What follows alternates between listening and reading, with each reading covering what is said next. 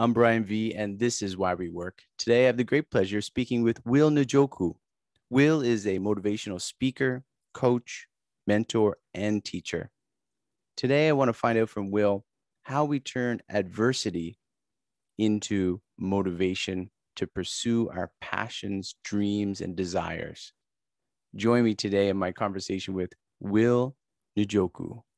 I'm BrianVee, and this is Why We Work. Today, I have the great pleasure of speaking with WillNjoku. Good day, fine sir.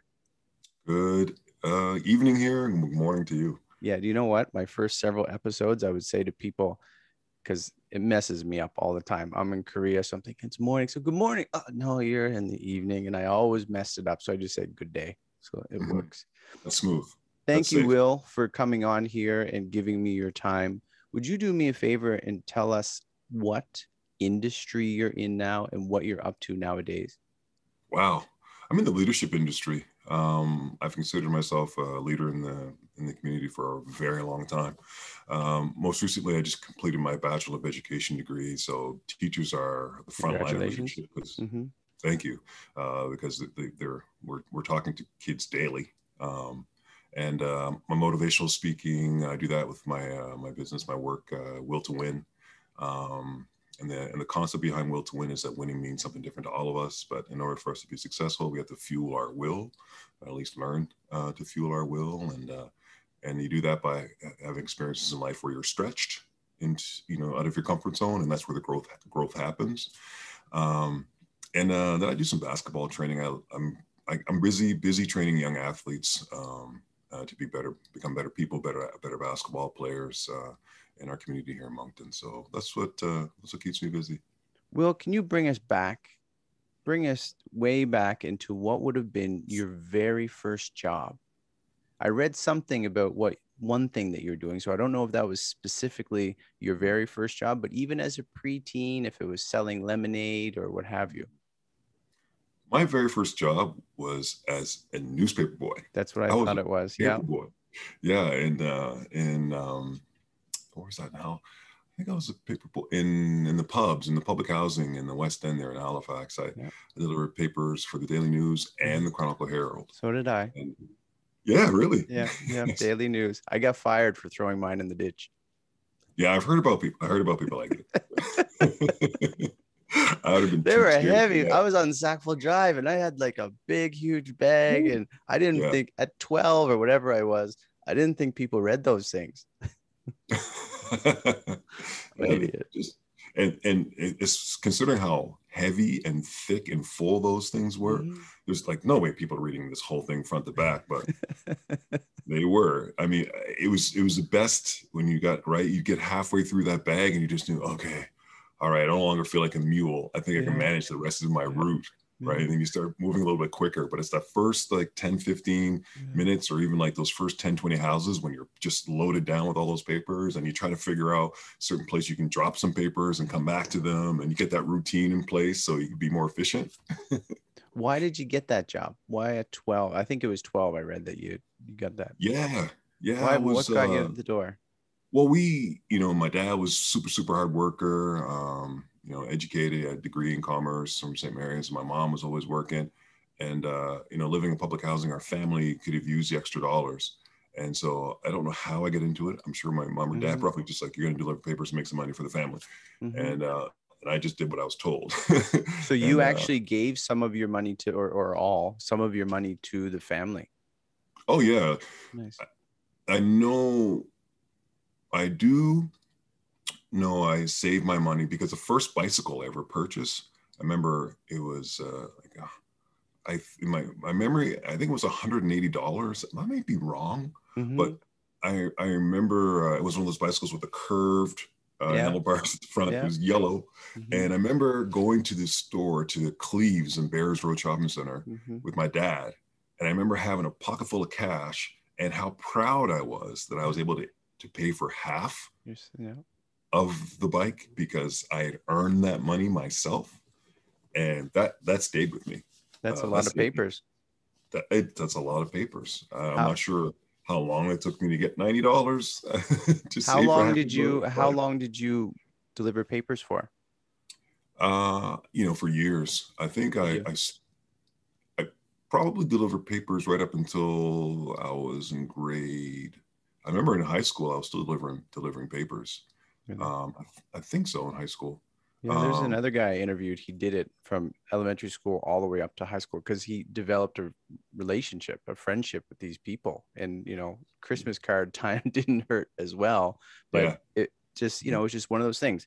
You got to wake up, brush your teeth, you got to deliver the papers, and then you're off to do the rest of the day. yeah, and that was the routine. You know, it or is a routine. It just became part of what it was. I'm pretty sure when I got to high school, can't remember if I did it in grade 10. Um, but I know the most significant year of me delivering papers was 1984. Was during the Summer Olympics in L.A. Mm-hmm. Those Olympics are the Olympics that really changed my life or set my life on the path it was going to be an Olympian. I remember watching these amazing athletes or reading about them in the papers and seeing an athlete who finished in like 10th place celebrating on the cover of the paper. And I didn't understand why she was so happy about she finished 10th until the days went passed by and I saw the excitement surrounding the Olympics. And I cut out, there's always an extra paper here or there, right? Yeah. So I kept I it. had I a kept bunch it. of extra. Yeah, you did. You did. I know we know what you did with yours. And I made a scrapbook, and I wish I had kept that, or I have no idea where it ended up. But I decided that I wanted to be an Olympian. I thought if anybody could finish in 10th place and be that happy, Mm-hmm. then I want to go to this place, this magical Olympics, and have that experience. I was Were 12. you were you playing basketball at this time? I had no sport. I was playing house league, fast pitch in the pubs in my Yeah. neighborhood. And so I was in grade 6, right? So now I was maybe playing soccer in the summertime, but nothing serious. Did you work another job in high school as you got into grade 11 and grade 12? Was there something in Yes. particular? Yeah. The second job I remember getting uh, was actually, no. Yeah. Yeah. I think soon after my father died, my older sister Angela and I, we started working at the Chronicle Herald downtown. Mm-hmm.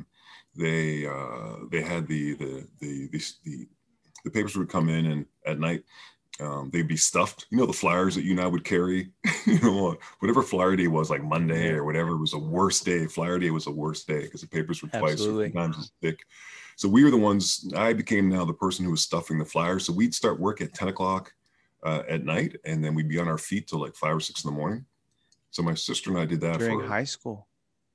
for some months. So yeah, we did that. I'm not sure. I know for sure I did that in high school, and that was just my dad had passed by that time, and so that was just to supplement our family income. And so my older sister and I did that, and I still have in Halifax. I still run into a couple of people that I worked with at the Herald and overnight, and we just kind of smile and laugh. We have this special bond. That's good on you and your sister. I mean, you were faced with adversity to do what you were doing, but to come together, to work together for your family in high school. I mean, I was a punk, so maybe I would have done that if I was faced with similar adversity, but I just don't see it. And, I would have probably rebelled and went off in a different direction, but good on you and your sister for working together to help with your mom and your family. Oh, I appreciate that, but I take no credit for that. My parents instilled discipline Mm-hmm. into us. Like we were very, very, very disciplined. I mean, traditional African families, there's a lot of discipline, there's a lot of respect, and we did what we were told to do and what we were asked to do. We didn't ask any questions, and then when we saw the fruits of that, because of how hard, when I saw the fruits of how hard my dad was working and how my mom was working, and that every we had always had food in the fridge. We never ever went hungry.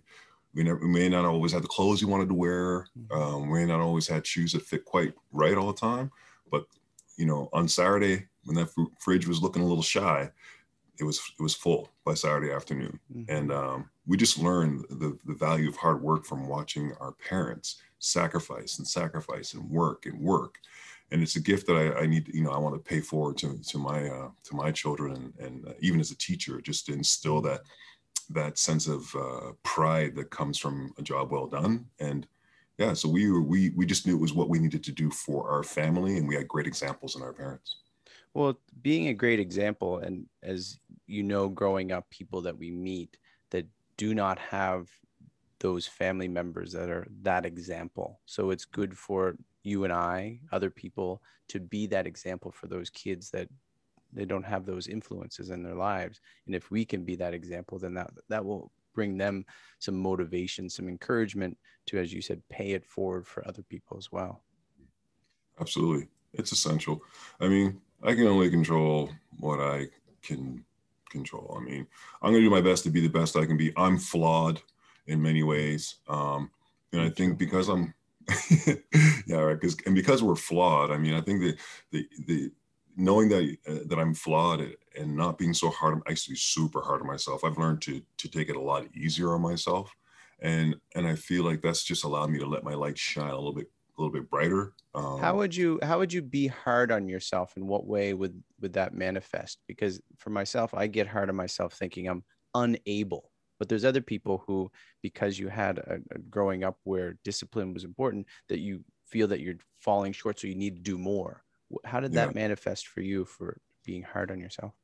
Um, I think it's just there's extremes. There's there's always balance, right? You want to have a balance between discipline and focusing on outcomes, and that sort of that that tenderness, that inspiration, that sort of sense of self worth, and that not to take life too seriously. I think there's you end up sometimes if you're in the middle of those two, then you're pretty balanced. But if we're on one side, so when you're on that side for so long, you just you vibrate at such a high level that your expectations of yourself are so Mm-hmm. high because you had to maybe grow up a little. We had to grow up a little bit faster than we would have liked to. Being an immigrant family and just the traumas that come with the transition from West Africa to Canada in December, right? And just growing up and trying to fit in the early mid 1970s in Halifax, and parents were constantly working to help the family. It was, it fractured our family in a lot of ways, and so although we had great examples of how to work hard, we always didn't have that nurturing, Mm-hmm. that sense of self love and self care and building our self esteem. And so when that's lost, you kind of you anchor yourself a little bit more in the discipline because it's predictable, Yeah. right? If I do it this way, I'm going to get this result, and it's always going to be something good for me. But in the end, it always catches up to you because there's not enough balance. And so that's How are where I you became. working that with your kids? I do that too. I grew up with more of a, not a strict household, but a household that was either inconsistent, so you could do what you want, or sort of regimented where you had to walk on eggshells because you're not sure what might happen. So Yeah. I sometimes fall to that because, like, hey, it worked for me, Mhm. something worked, so I can Yeah. use that. But then I want, oh, but I don't want that. I want to be more loving and caring and kind Yeah. and understanding and compassionate. How do you kind of push yourself away from that? Excuse me, that other extreme. Well, first, I think less of myself and more of my kids. They don't know anything about my past unless I tell them. Mm-hmm. They don't know anything about my past unless I show them. Mm-hmm. So all they know of me was what I show them. The face that I reflect, the image that I reflect, the the energy that I give to them tells them about them. If it's negative energy, they're probably going to feel negative. Mm-hmm. And so I chose to always be a beacon of light and energy and positivity. It's as opposed to what I experienced. There are times when sort of those hard line tactics are necessary, but there's love and compassion and kindness, and those are really easy to work with if you know how to. And so to answer your question more specifically, I've always talked to my kids about self-love and not loving yourself, caring about yourself. For years before my kids, I still do it sometimes now. Before my kids could go to bed, we go to sleep. Like 4 or 5 years in their formative years, between the ages sort of 3, when they could understand, till Mm-hmm. about 7. Every Mm-hmm. night I'd ask them a series of questions like, do you love yourself? Do you believe in yourself? Are you handsome? Are you smart? Are you strong? Are you black? Is black beautiful? Is anybody gonna let anybody punk you off? Like, Mm-hmm. do you love grandma? Do you love God? Do you love? I would ask them these questions to that would Very good affirm questions. Yep. themselves, Yep. and I would sometimes it would just I just whisper it into their ears. Actually, for the longest time, it was individual. I would just Mm-hmm. whisper into their ears, and then it was a group thing. And now I can see the fruits of that. I don't ask my kids when my kid brings home. He just had a birthday yesterday, and something happened at school. He was really excited, and I don't say, "Oh, I'm proud of you." I never say that. I always say, "Are you proud of yourself?" So I Mm-hmm. always want them to think of in terms of ways that they're fueling their self-esteem. They're pulling in from their life experience into themselves. So I'm not always done, being the one to build them up. And then I would follow that with, "Oh, you're proud. Well, I'm proud of you too." So they're proud of themselves first, and so ultimately, I don't want to I don't want to bring in my past. I know what Mm-hmm. parts worked. I know what parts didn't, and so there's a little bit of the discipline that's required so they can just be normal. Yep. Kids need tough. They need to hear no. They need tough love. That's our job. We're not supposed to be their friends. We're their parent.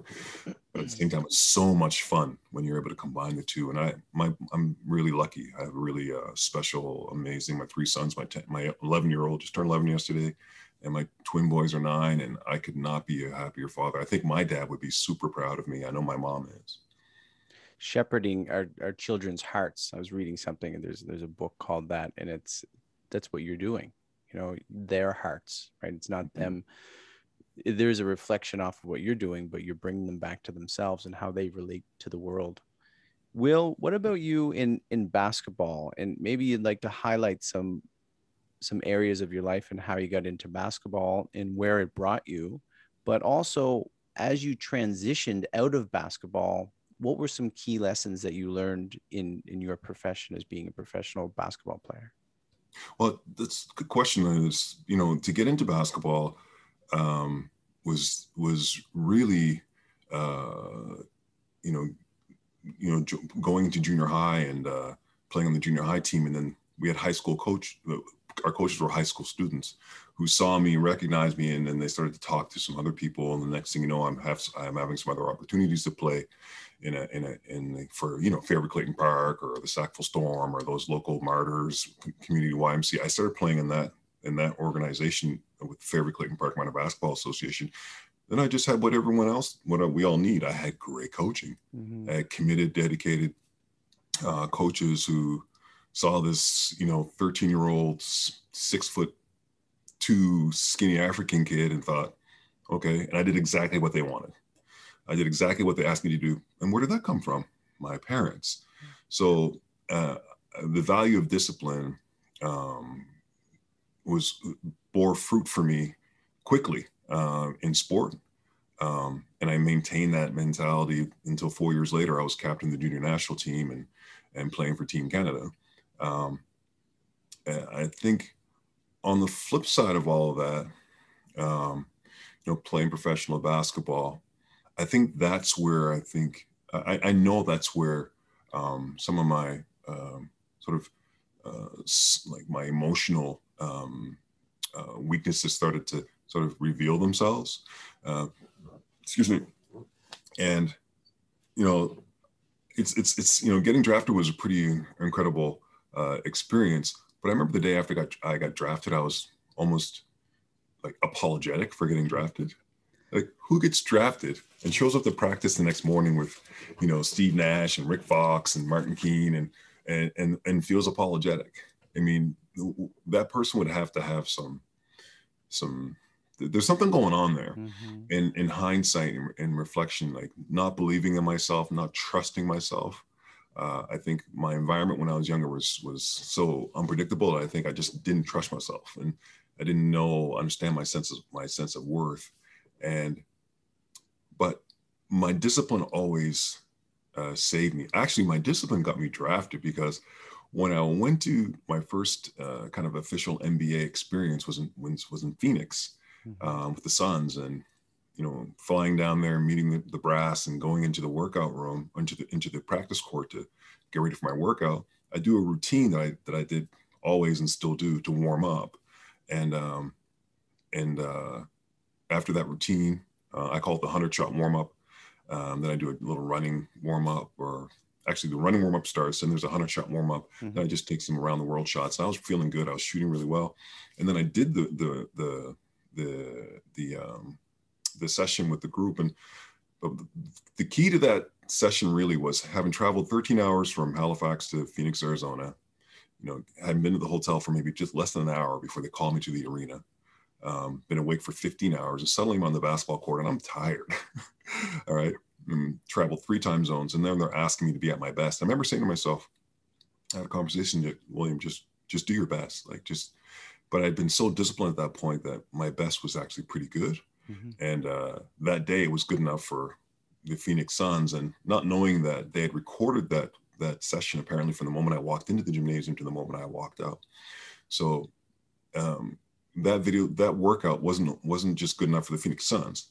But when I went back to Halifax a couple of days later, my agent called me, and there was the Phoenix, the Sixers, the Celtics, the Nets, the Nuggets, all these teams were asking to see me mm-hmm. because they'd seen my tape. Apparently, they had videotaped the whole thing, and so that one day, where the discipline that I was brought up on, and just the natural God-gifted skills that I had, were on display for the Suns, but ended up being on display for half the NBA, to the point where the Indiana Pacers, who had never seen me, never contacted me, and they never seen me play live, they saw my tape, and that was enough for them to draft me 41st in the NBA. It's discipline goes far away, but even as you're saying, that's still not enough. No, and that's the thing is when I think back, or what I do now with my work is as a teacher, Will, how did you transition out of, you played on the World Basketball Championship, Canada's national team as well. How did you transition out of basketball and then get into what you're doing now? It's a good question. It was really organic. I was coaching some kids in out Hammonds Plains Road at a school, and week after week, Monday after Monday, and the parents were really enjoying how I was working with the kids. One of the parents was a teacher. She pulled me aside and said, "I love how you talk to the kids. Do you think you would like to come in and talk to my students?" The irony of it being a teacher, and here I am all these years later. And I said, sure. So I went in, and she loved the work that I did. And I realized, well, if I'm solving a problem for someone, maybe there's a business in that. And then I already had this idea of Will to Win as a program. I coined that up 10 years before that. And when I was in college at St. Mary's, and then I just started to kind of put the feelers out there. And then, the foundation of what I did was, my life philosophy is set my feet, aim high, follow through every day. I set my feet in the foundation of education. I aim high by having the vision and the dream and a goal. I can achieve as long as I believe in myself. I follow through by having the courage and perseverance and determination to achieve my goal and experience failure and learn from it. And then every day I do something to build my mind, my body, my spirit, so I can achieve my goals. And so that ended up spelling SAFE, S.A.F.E, which is my SAFE action plan. And so based on that, on SAFE, I started to do presentations about my life experience, and yeah, a lot of people enjoyed them and still do. I was the manager of the Acadia Axemen basketball team with Coach Dave Nutbrown. I can just with the big guys underneath, like, set your feet, set your feet. So I'm sure you heard a lot of this, in your basketball career. Oh yeah. What is a process? Are you working full-time as well as a teacher now? Is that something that you're looking into doing now that you have your Bachelor of Education? Yeah. So I want to be, in order to do my motivational speaking and some of the things, I really like the fact that I can go from school to school, community to community, and do a presentation for kindergarten to high school. And then I stay and I do a basketball clinic for everyone. And I really get to submerge myself in the community, and the students in the community get to know me. And I think it's important for people to get to know. I tell kids, if you look around and all your friends look like you, then you really need to spread your wings and try to find some people that don't look like you, so you can learn more about them and yourself, so you can grow.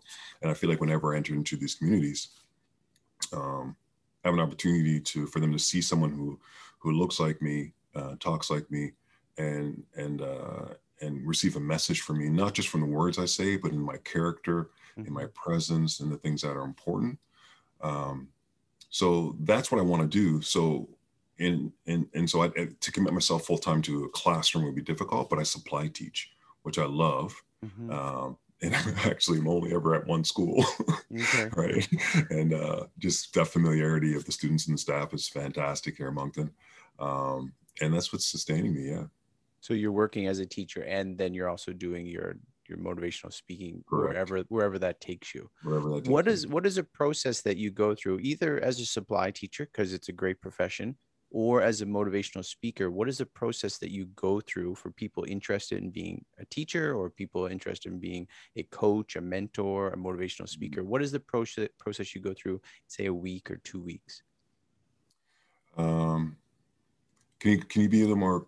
So how do you prepare? Like, what is it you actually do? What, Okay. Okay. So, scheduling, all of the actual, the nuts and bolts of what you mm, do as in your profession. okay. So, for example, last week I had a few presentations online that I was doing and juggling that So around. you're available for online as well now, especially with Yeah, COVID. yeah, yeah.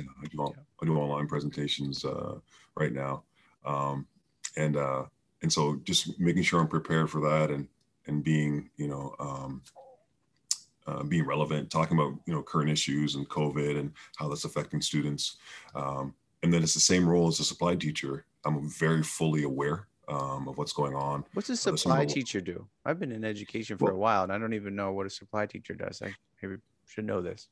well, when we're in school and we're sitting there and the teacher hadn't showed up and we're like, "Where's Mrs. So and so?" And then suddenly this stranger walks in and we're like, "Oh yeah, supply teacher." Substitute. Oh, yeah. Oh, we always say substitute, but yes, Yeah, we would say substitute. substitute, right? Yeah. We would say substitute. And so I'm that guy. So you come Okay. in and you feel, and so ideally, as a teacher, I would leave a lesson plan and is in some sort of resources for the supply teacher, the substitute teacher, to come in and take over my day, no matter what I'm teaching. I'm having, if I'm teaching art, phys ed, social studies, science, I have to have my lesson plans ready for that individual to come in. And so a supply teacher would come into the room, uh, having been trained as a teacher, knows how to manage the classroom and gain the attention of the students, and then get them set up, and then just follow the routine based on what's left for them by the host teacher. And I love that. Sometimes you get a sticky note. Sometimes the teacher is sick at the end of the day and just scratches a few things down on a piece of paper and says, "Do this," or there's an emergency lesson plan file. They go over there and pull the lessons out. Or sometimes, I've had some really detailed lesson plans. Mine are really detailed if I had a supply teacher. What And grades are you teaching? And you mentioned kind of the subject, but what you mentioned art, and what other subjects are you able to teach? Well, as a teacher, What you're supposed level? to teach.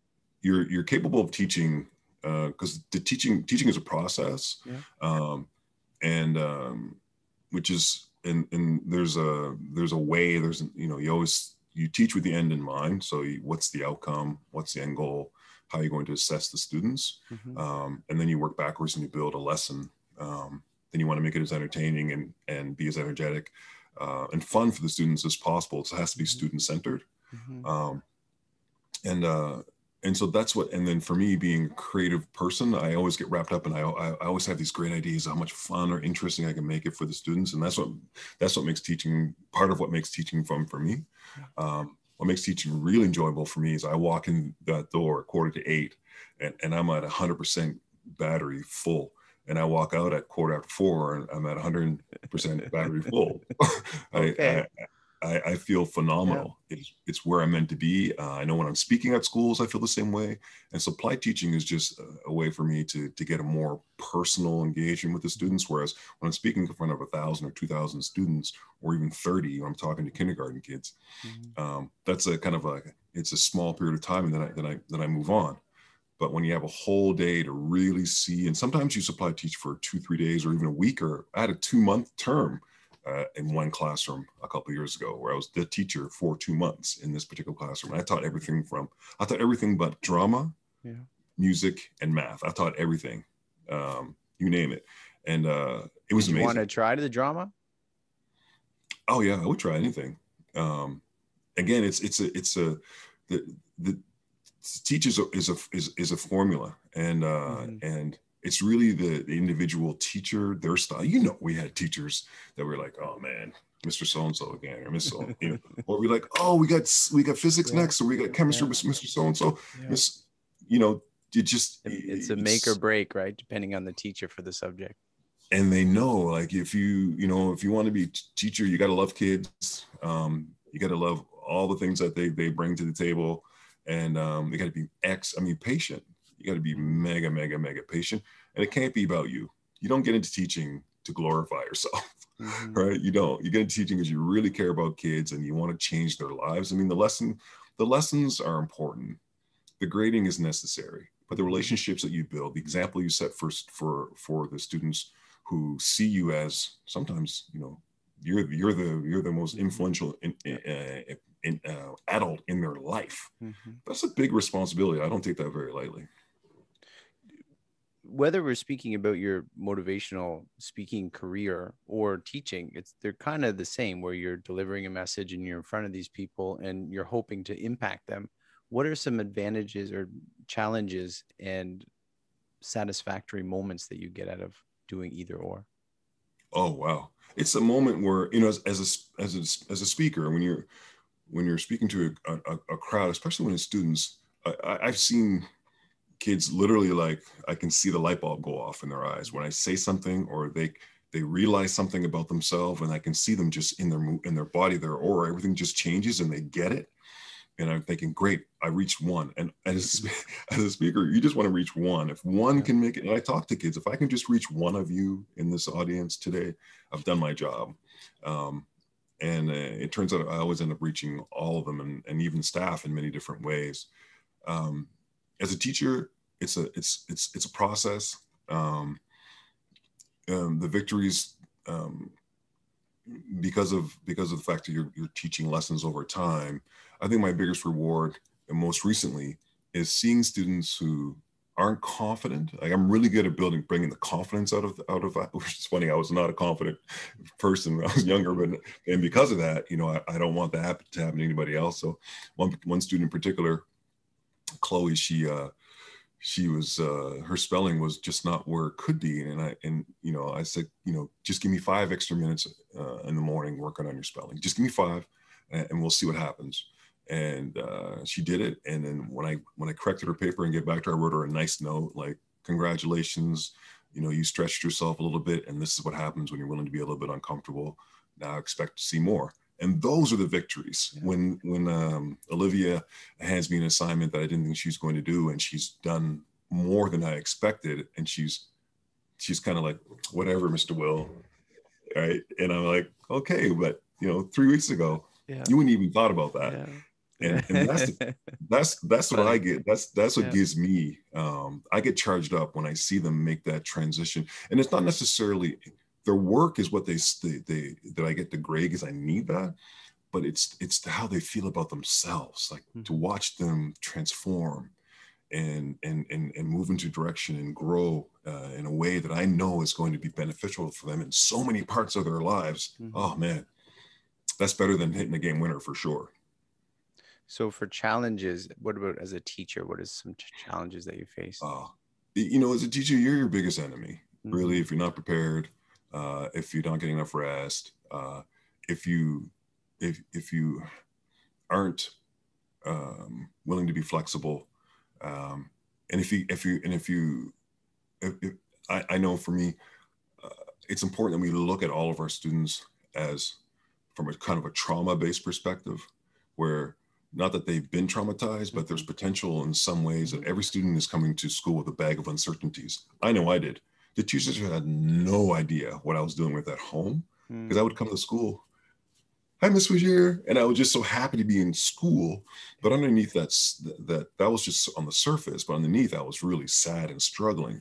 So it's important that as teachers, you know, that would be the challenge, is to make sure that those students who aren't necessarily meeting expectations, or some behaviors that you're struggling to manage, in tandem with the resource team and the psychologists at the school, to try to find a way to have that student kind of unlock their potential.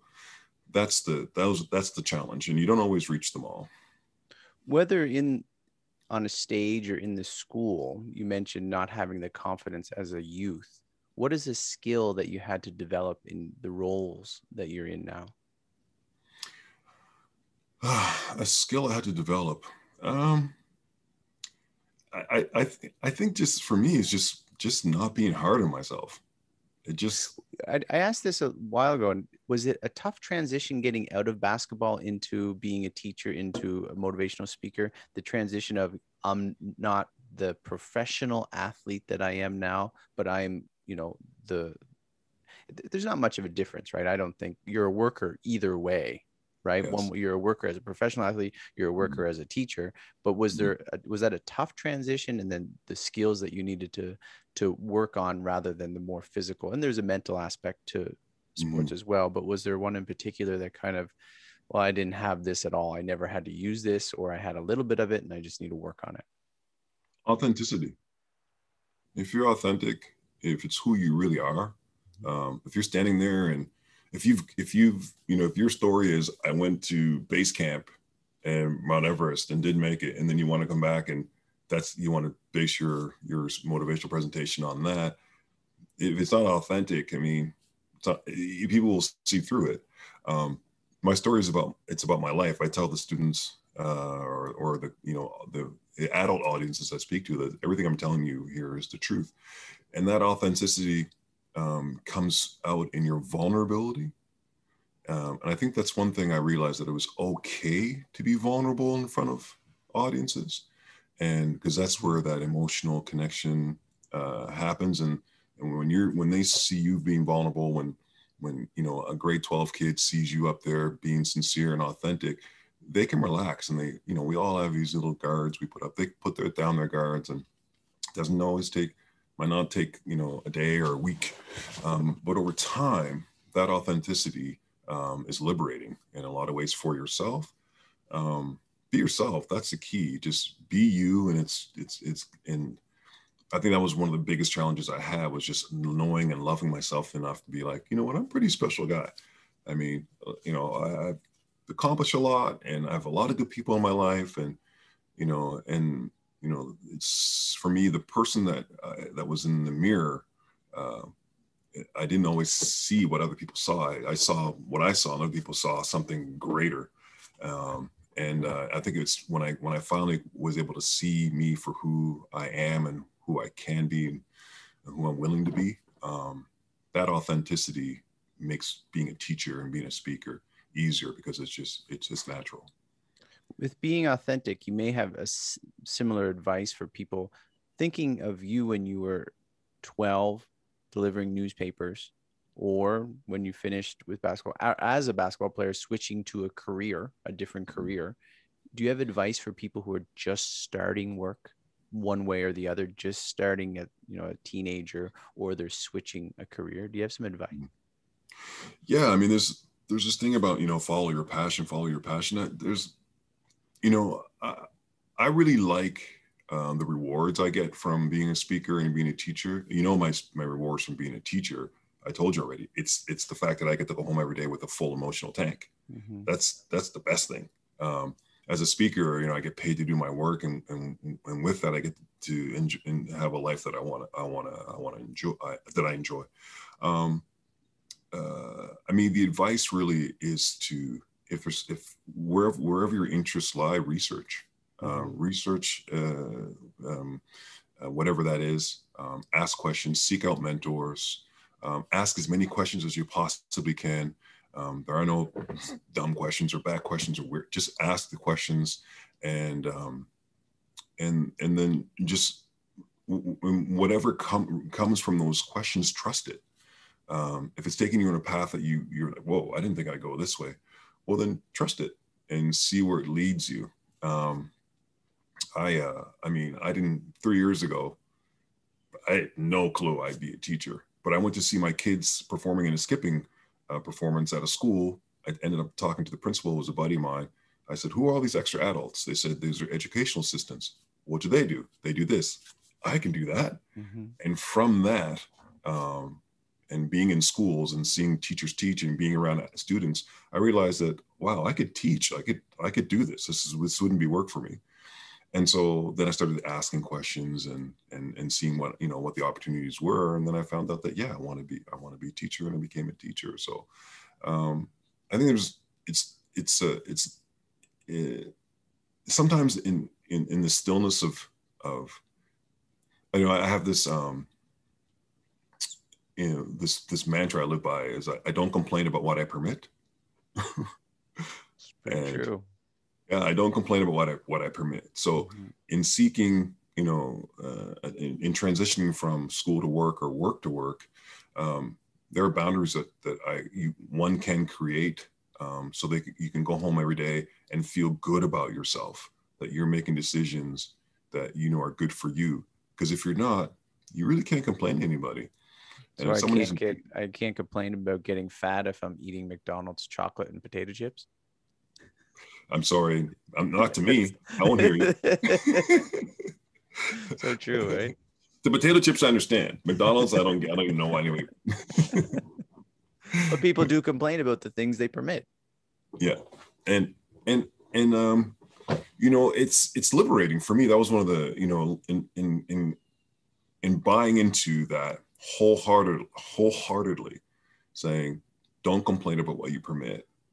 It would allow me to establish healthier friendships, healthier relationships, healthier partnerships. And ultimately it allowed me to establish the most important relationship, which was with myself, because I defended myself with teeth and nails.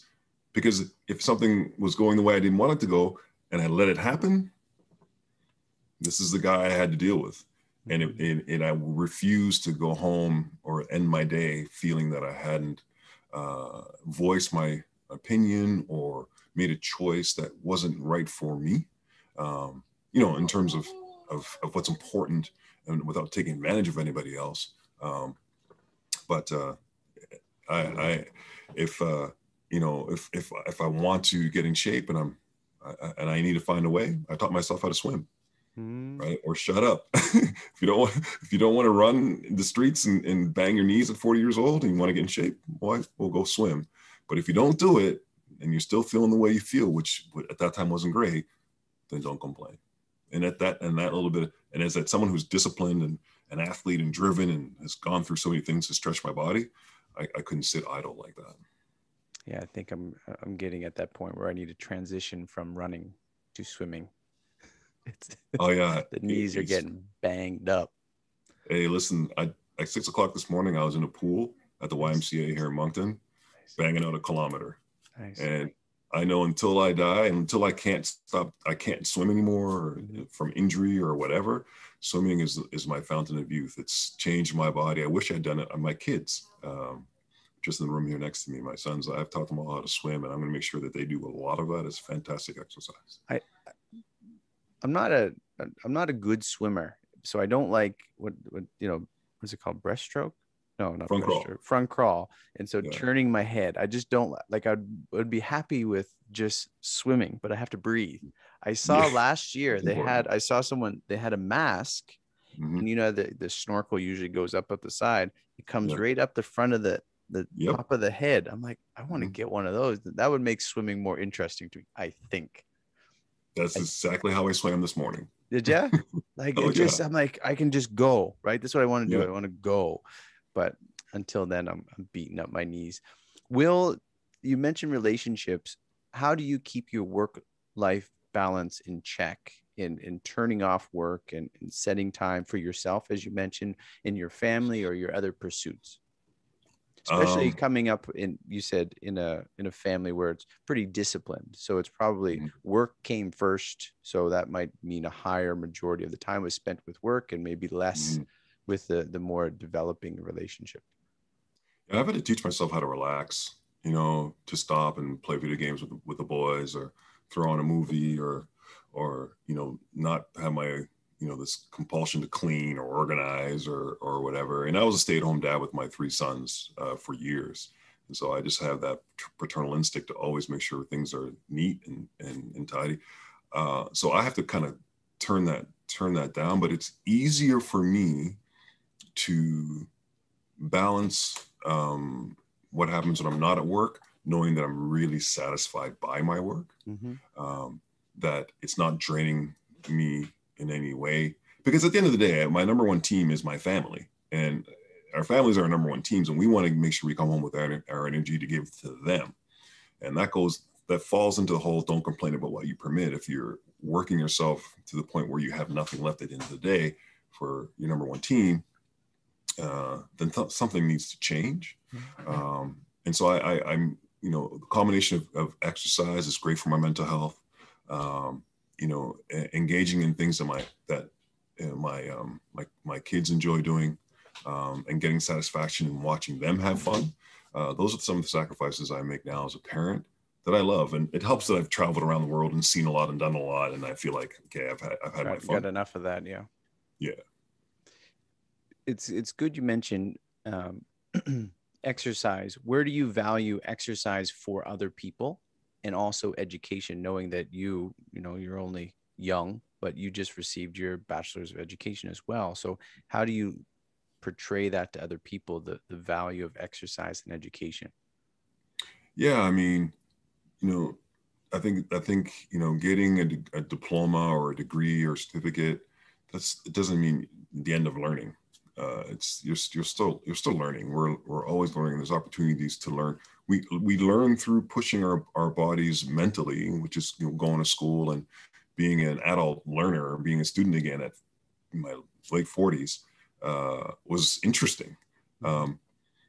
But our bodies are the same. So our bodies can still grow as well if we're willing to make that sacrifice. And exercise is important as we move in all aspects of our life, because we don't realize as kids, that's all we did. We played, and we never stopped because that's all we did. And our bodies are trained to play and just be free and loose and limber. And then as we move into, high school and adulthood, and we get into these careers, we start to slow that play down, and our bodies slow down too. I remember when I first started working as athletic director at Cranwell University, I went from playing a lot of basketball in Toronto and being in great shape to sitting at a desk for months. And it just destroyed my body for a while. And then again, you can't complain about what you permit. So I had to, pull myself out of that desk and exercise. And it's really just about finding the time. I mean, people complain, I don't have time. We all have the same amount of time in a week, same amount of time in a day. It's really about planning and being in a routine. Because once you get into a routine, it's like being like you and I delivering papers. At 7 o'clock in the morning, you're on that beat and you're doing your papers. At 7 o'clock in the morning, you can be doing some Pilates, you can be doing some free weights, some exercise bands, you can be doing a strength and conditioning class at your local gym, or swimming lanes like me, or shooting hoops in the evening with your homeboys and your homegirls, right? I mean, it's just making a plan to acknowledge that our bodies are growing and learning always.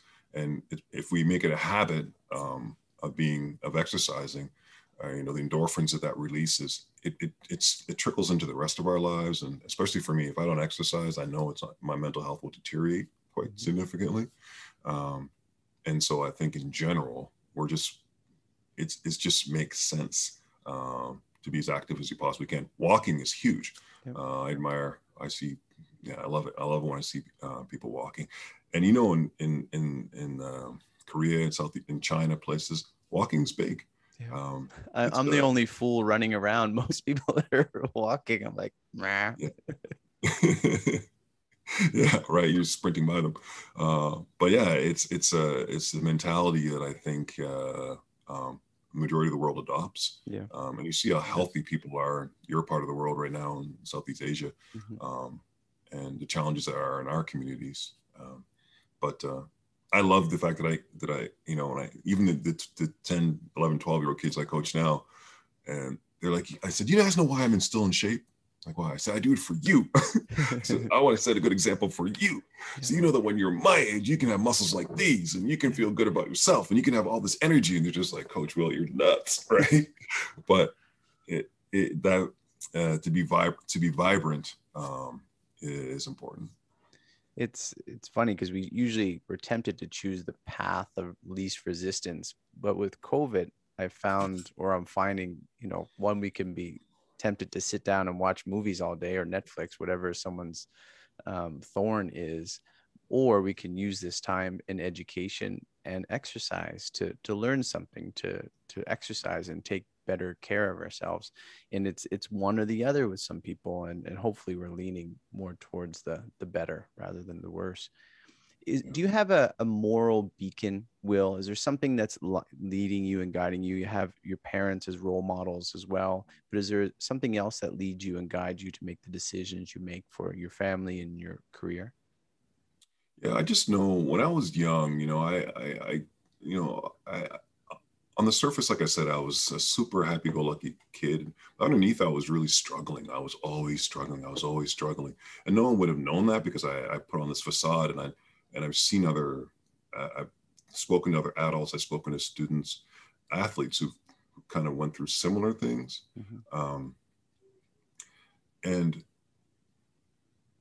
I know that a lot of that comes because we haven't tuned our, if we think of our brain in terms of a radio, we just don't always get the signal clear. Mm-hmm. We're not able to tune into the Yeah. frequency to get that signal clear. And when we get that signal clear, we're able to make better decisions. I know, having battled, depression since I was, 6 years old, having that fog lifted when I was 29, when I finally was diagnosed was a big part, and realizing, wow, Mm-hmm. everyone lives like this. Mm-hmm. And then forgiving myself for some of the mistakes that I made and some of the decisions I made because just didn't know any better. So I'm very sensitive to what I don't see when I meet people. I'm very aware that we're all so fragile in so many ways, especially having lost my brother when I was young, when he was 19, my dad when I was 15. So having experienced loss in my life, I appreciate so much, and having and having earned the position on the national team, and having traveled around the world and seen, just some amazing things, and then some really discouraging and saddening things, to have been dressed in Nike from head to toe on the way to play a basketball game in Argentina.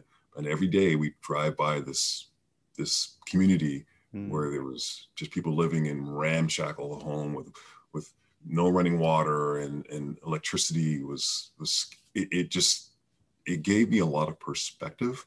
Um, Living in Turkey and seeing some of the oldest places in the world, and then living in one of the most modern cities in China. And then just connecting with people, and being open-minded, it really taught me what it's important. And what's important is really just the relationships that we have with each other.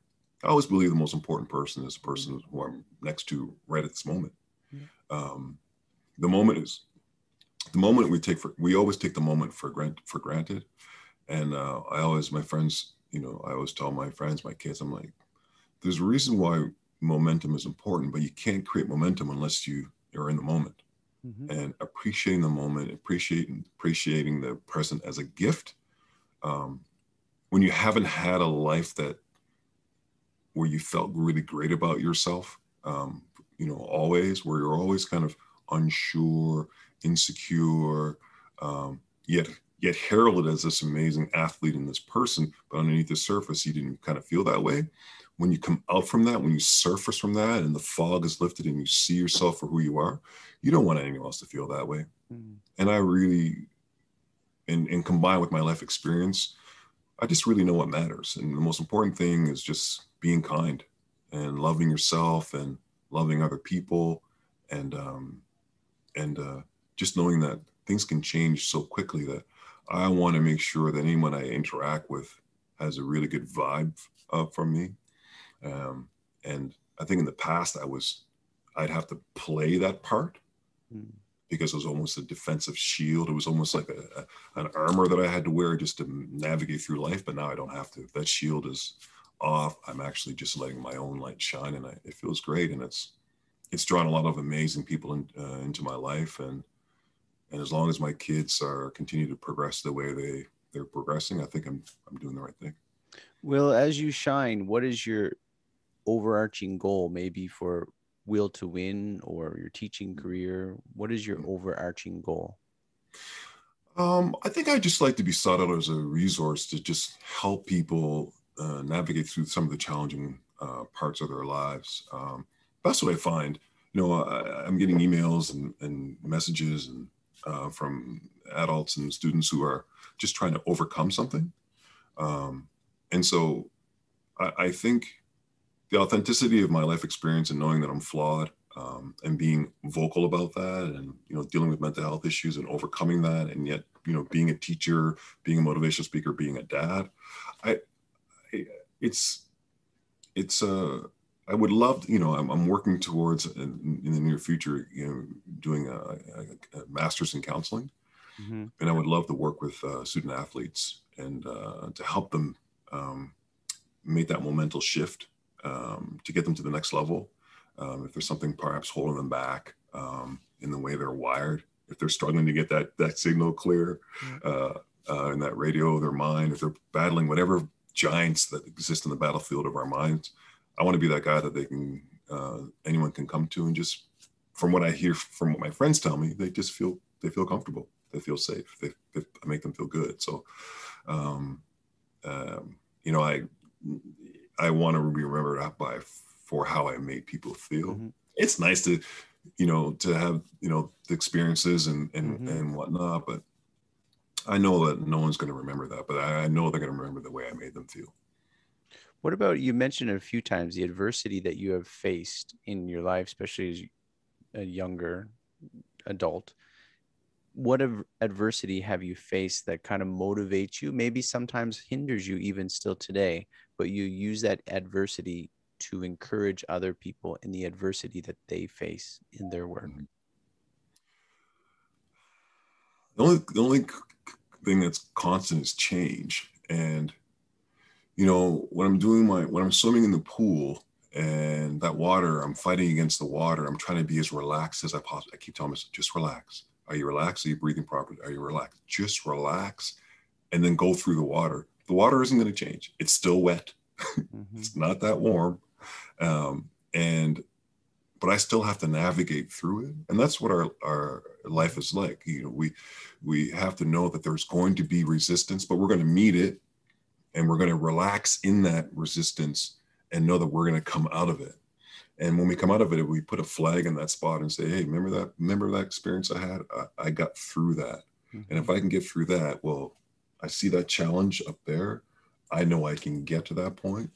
And you can't do that unless you're willing to go through some different times. But your story will never change. Your story will never change if you're willing to stretch a little bit, and have life stretch you and challenge you, because that's how we grow. That's how we grow. And then reflect on that and say, okay, well, who am I now? And always hope to answer that with, well, I am better. Mm-hmm. Well, I only have one more question. Is there anything that we haven't touched upon that you'd like to add? Some thoughts about the work that you're doing that some people may find interesting or beneficial? Yeah, my kids, were in the political climate, just some of the social injustices. I talk a lot about social justice, and I'm passionate about it. And my kids, they know who they are. They know that they're Black. They know that Black is beautiful. They know that there are obstacles out there, and they understand. They're starting to learn to understand that, because you can't always experience is often the best teacher. Sometimes we don't want it to be the best teacher, but I'm preparing them for that. I just think I find it interesting, hip hop culture and I see, Black culture reflected in so many aspects of society, where in music or fashion, entertainment, in music, in even the food that we eat.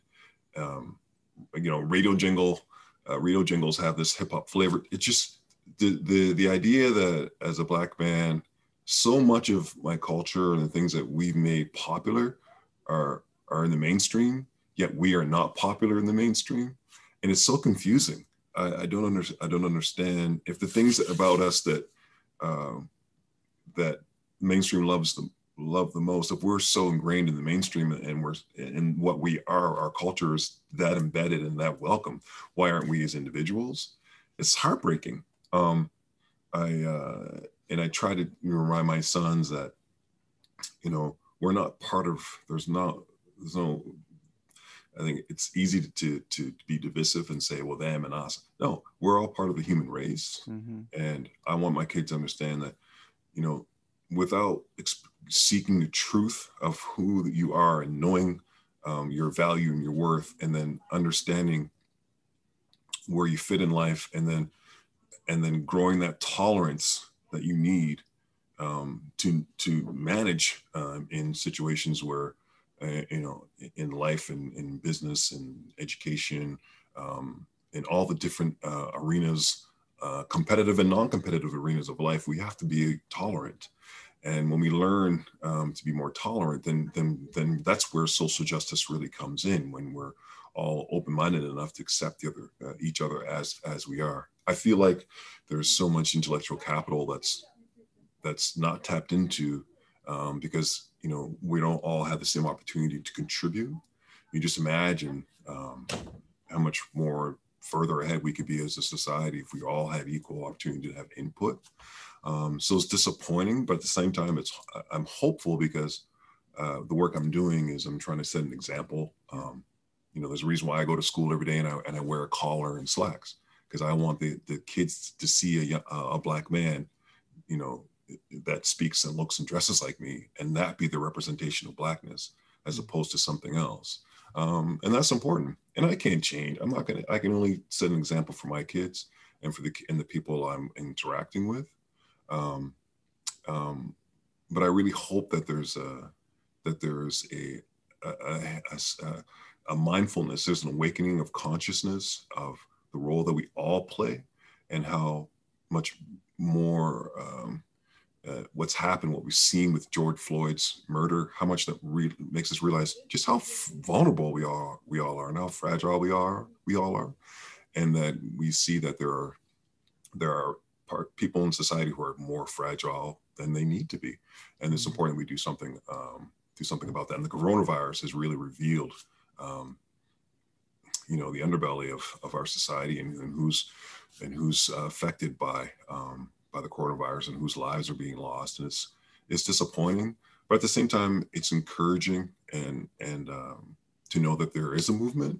And I'm seeing commercials now. I can't even believe it. I'm seeing more Black people in commercials. I'm like, kids, do you notice how many Black people are in commercials, and or just things like that? That when we grew up in Halifax, we would not have seen that. I would not have seen anyone on the walls that looked like me. So I would not have been able to see a doctor or someone that was doing something that I thought, wait a minute, I could be that person. But now we've had, those times are fading, and there's some change. So I'm always of the half glass full kind of thing. And I always know I want to contribute to the solution and not necessarily dwell on the problem. In whatever way I can help bring awareness to how connected we are. Again, traveling the world, I learned how small the world is, and how we all want to be safe and happy and be able to just live freely. I think it's important that all of us have that opportunity, and we're all humans first. We're humans first, and respecting each other's humanities is tantamount. It's paramount. Absolutely. We're the same human race, and our differences should not separate us, but they should bring us together. Absolutely. Will, how can people reach you? How can they get in contact with you to be a speaker? Maybe even nowadays Zoom calls, whatever is easiest, but to also have you come visit them. Yeah, my website, will2win.ca, WILL number 2 win.ca. I'm on Facebook. I'm on Instagram, and they can reach me through those means. Send me a private message. This is what I do. Super busy at it, but when I spoke in China a few years ago, I went to Bermuda. I'm really, really, I just see this, I'd like to travel the world and just sort of give this message of hope and and healing for many people. And again, set my feet, aim high, fall through every day, safe. Who are you willing to be? Where are you willing to go? What are you willing to accept? And what are you willing to do about it today? I always ask myself those 4 questions when I have choices to make. And I hope that everyone, if anyone is interested, can seek me out and so you can share an experience. Will, one final question. Why do you work? Oh, I love it. I work because, you know why I work? I work because my goal is to have a 4-day weekend every month where I just get on a plane on a Thursday night and I travel and I come back on a Monday night. Mm-hmm. And I know that if I work well and hard, because of who I am and what I'm willing to accept in my life, I will be enjoying that. And if I do enjoy that, the fruits of my labor will allow me to have this really fun 4-day weekend goal that I have for myself. I work for the pleasure of the work and of the pleasure of the rewards. I mean, why else would we work if we're not enjoying it? WillNjoku, motivational speaker, coach, mentor, and teacher. Check him out on will2win.com.